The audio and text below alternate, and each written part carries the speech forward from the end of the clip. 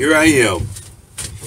It's Leon C, aka Morpheus, here to answer some more of your questions. And this is the third segment of the video, and talking about tough questions that you ask of Morpheus, that you ask of me.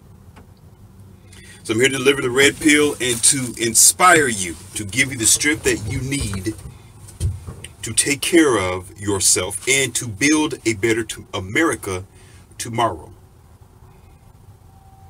I'm getting right. I'm going to get right to the emails here, and going on and finishing these tough questions for you trying to put me in the hot seat. Going on to the next question.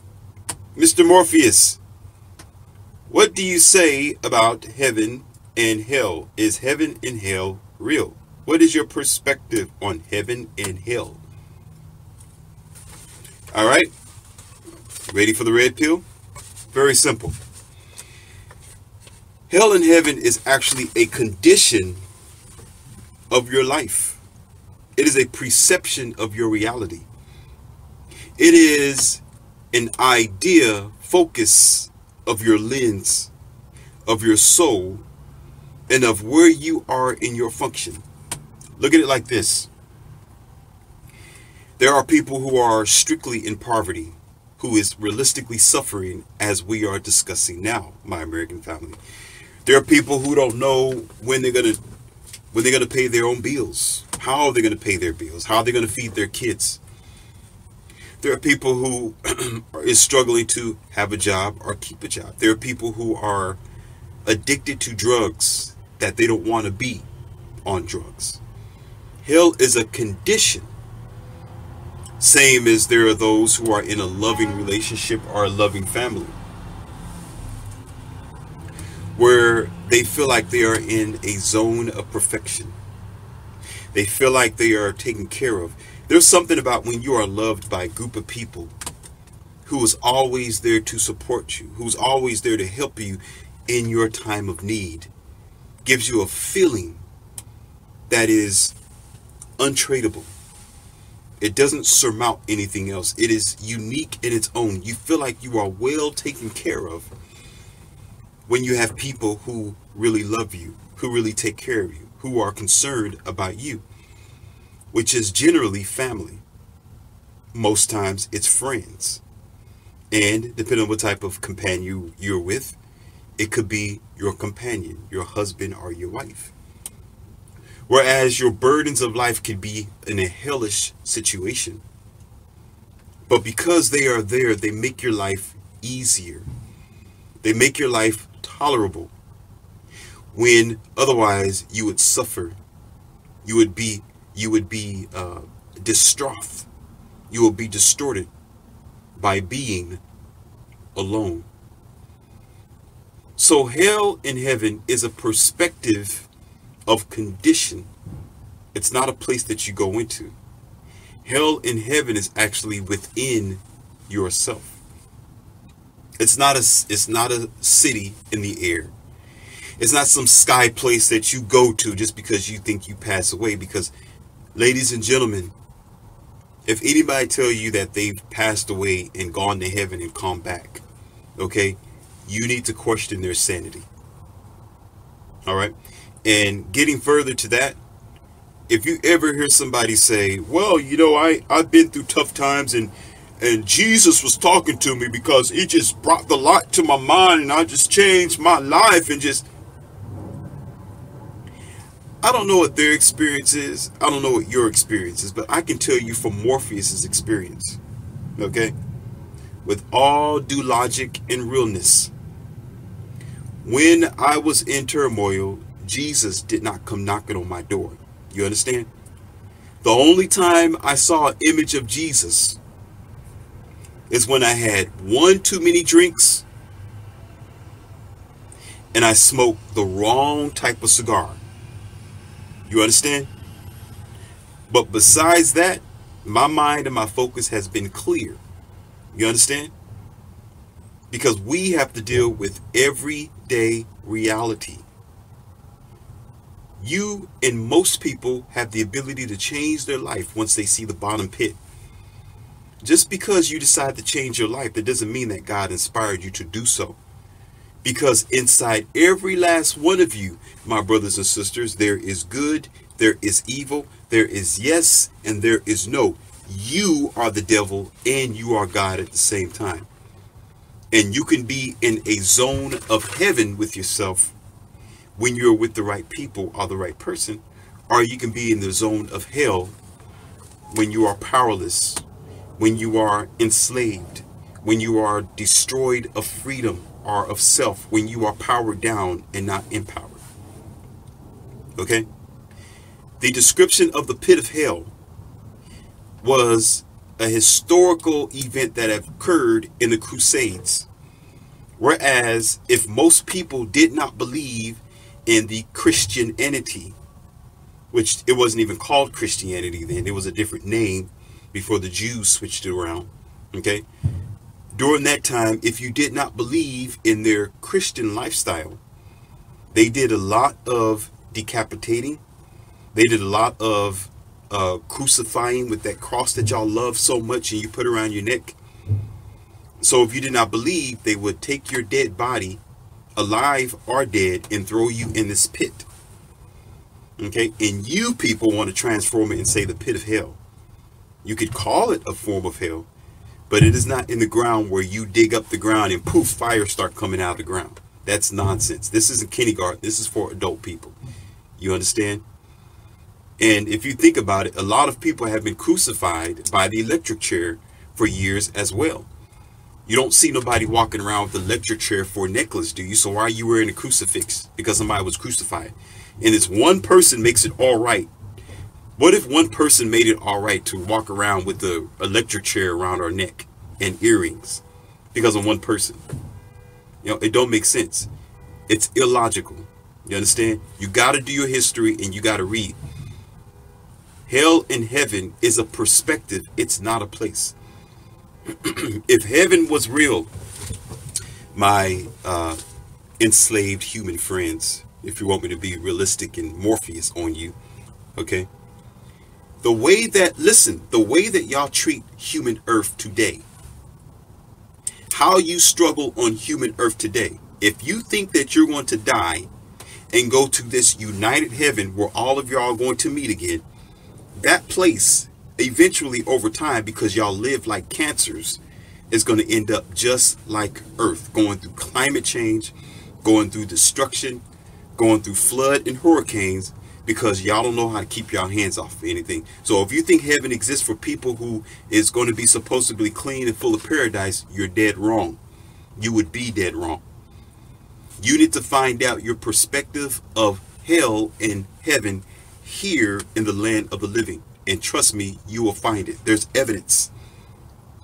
There is a condition of a hellish lifestyle, and there's a condition where you feel like you are in a sense of paradise, at ease and comfort. Even more so when you are in love, or you love those who are around you.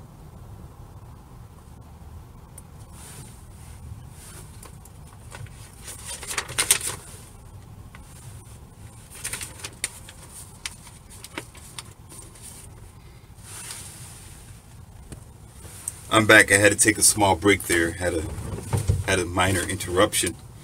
So getting back to what I was talking about, as far as the perception of hell in heaven is based on your mindset. And this country, with all the indoctrinations, my dear family and friends, have always been to attack your soul and attack your perception, because where your perception is will cause you to buy. Where your perception is will cause you to buy fear. Where your perception is will cause you to buy into the construct of their indoctrination, because you don't know nothing or you can't guide yourself. Okay, so don't buy into the concept of hell and heaven. You have life here and now. You are to understand your perception of hell and heaven here and now, not when you die, because people who die don't come back. And from my perspective, normally they don't come back. Okay, but unfortunately, we got zombie-act type of people who seems to not feel or think at all if you pay attention to the news or if you pay attention to your outside environment. Okay, Those are zombie-act people, people who just consume, okay, but there's nothing up here. Now, getting on to the next subject. Do you support Morpheus? Since you're all about American power and support and empowerment for the next future and children, traditional marriage. I do, and I would say yes, I do. Absolutely, absolutely, I do. Because you got to remember, how was it working to begin with all the way to now? You got to actually discover the decline. Where did the problem start? Okay, I got a thing called the roots in my Bible, in my book, the 2020 America Rise or Die. In my book, not Bible, okay, that is in the description box below, talks about the roots. But I'm not gonna spoil it for you right now. I'm just gonna give you a couple of Easter eggs, okay? Generally, you got to figure out where the problem is. Okay, how did it begin? What happened to America that caused America to go the way that it's going today? Why are they creating all these programs upon unnecessary programs to cause further confusion? You understand? So usually it first comes to a breakaway of your value and your traditions that was healthy for America and your families. Okay, first of all, we was like this in America, and we had certain constitutions that were strong in how we expected and unexpected, which was fine. There was some things realistically, my family people, that we needed to do away with the American constitutions and its fortresses, okay? But the main values that has been broken away in order to create the downfall of America, we still need today, such as traditional family, such as comprehending gender, such as comprehending what you should do with your morality and knowing the boundaries of what to and what not to do. Okay, now we just have a whole lot of zombie-act people who are functioning without thinking, and they have to depend on other people to guide them. So those very people are surrounded around you, and you wonder why the nation isn't being uprisen. You wonder why they have to keep hiring police after police after police onto the streets, when you would think that people know how to think for themselves. Okay, look at it like this: the police officers are babysitters to some of y'all children, or to some of you. They have to babysit you. You know, y'all call them for every little small thing. Oh, he took my toy. Can you give it back to me, please, officer? You know, and then he have to swoop down, him or her, and take care of your minute situation. Okay? On most occasions, I'm not talking about the emergency situations. I'm not talking about the critical situations that I hear y'all talk about. Oh, this police officer saved my life and he didn't show up, then I'd be dead. No, I'm not talking about you. You are an exception to the rule. This ain't your channel. This is for people who are trying to find the root of the problem. We're talking about the values of family and home. Okay? Justification starts at home. It starts with daddy and mommy. You understand? I support it because it kept moving the country forward. I support it because the divorce rate wasn't so bad as it is now. Okay, since they came out with Instagram, Facebook, social media, and all that old crazy stuff. Okay? Because we overdo it. I created this for you as the empowerment to reach out to you, not for my own personal needs and pleasure. You understand? I don't shop on this. You understand? I don't live this way. Okay, so because I realize there's a boundary to how far you need to go with your life, with technology, with plastic, with oil, with how we are functioning. But unfortunately, we didn't comprehend that value starts at home. That there had to have been a structure of something natural. Do I support traditional marriages? Yes, I do. Because it's healthy for America, and it's about empowerment and moving the country forward, not destroying the country by creating falsified unities that's not going to produce. We need production in the right direction. All right. Here's the fourth and not last. Mr. Morpheus, I have read that women support transgender mostly. How do you feel about this? And why is it that it's mostly the women that support transgenderism? Well, we have to understand one thing: chemistry. Men and women, we are like night and day. Okay? Although we could do some of the same tasks, that doesn't make us the same. When you try to blend in a dog and a cat, you're going to get a freak of nature. You understand? The problem is we don't comprehend the anatomy of the female herself and the jobs and the places where she have surmised. And a lot of reason that a lot of women support that, they have supported a lot of movements that weren't good for America. They've done a lot of things. If you notice the common American female, she branches herself off of hypergamy. And she's never satisfied. She always got to distort something. Most of my clients who have been women have been destroyed by other women. Most of my clients who are women have been in office settings where they had women bosses who would literally go into that office and start causing distortion, moving desks around, changing curriculum, pushing paper, and telling everybody what they need to or should do. Listen, when the operation is already working. And I was like, why are you messing with something that works already? Because a lot of women, listen, a lot of women live off of chaos. They live off of drama. They live off of uncertainty. It excites them even more so if they can't excite themselves.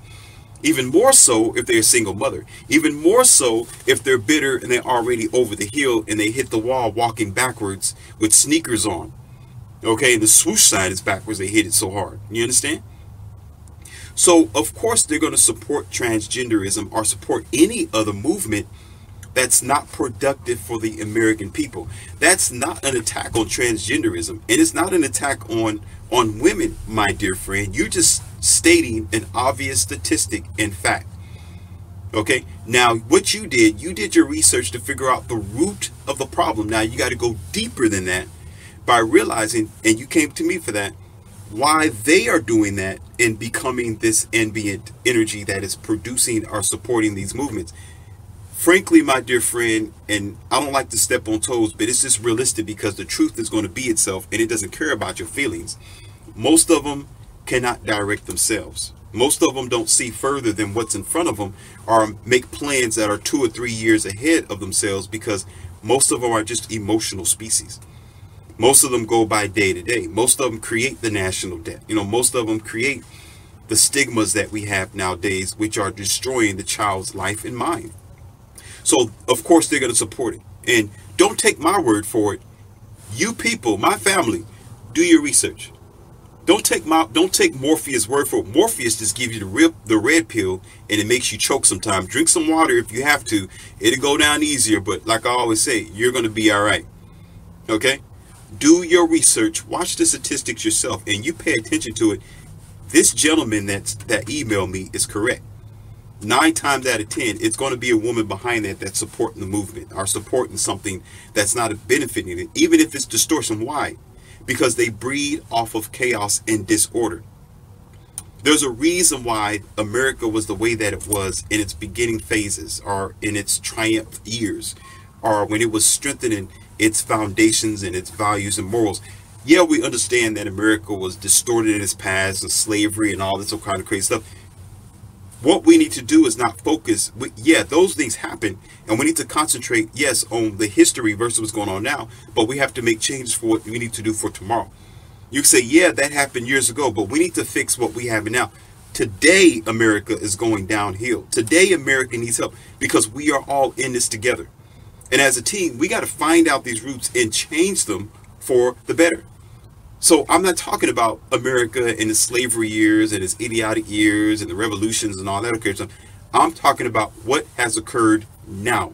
I'm talking about what we need to do now. Yeah, yesterday's yesterday. Let's fix this today. The reason why these women have been performed by blue pill guy, by betas who just want to be a part of their, I can't even say it here on this channel, want to be a part of their back pocket friendship, okay? Where instead of them being man enough to tell the woman or to say, no, we shouldn't do that, or bring logic into the table and real science, They rather sit back and say, yeah, she's right. Yeah, go ahead. I empower you to do it. And guess what happens? He gets railroaded. Everybody gets railroaded. And you and I and your innocent children and you end up suffering for it because they end up in your school.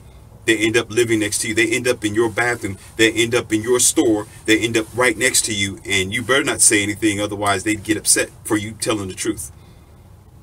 Okay?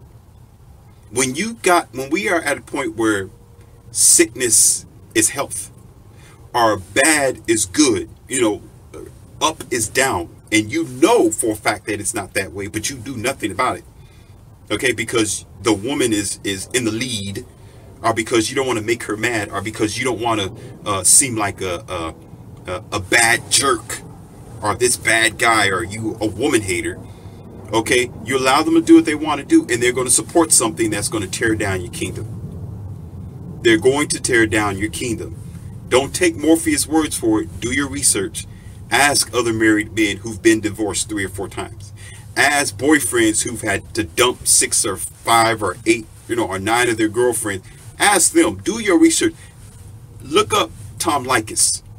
Okay? Look up people like that. Look up Maytal and Asti and think about why these guys are doing what they're doing.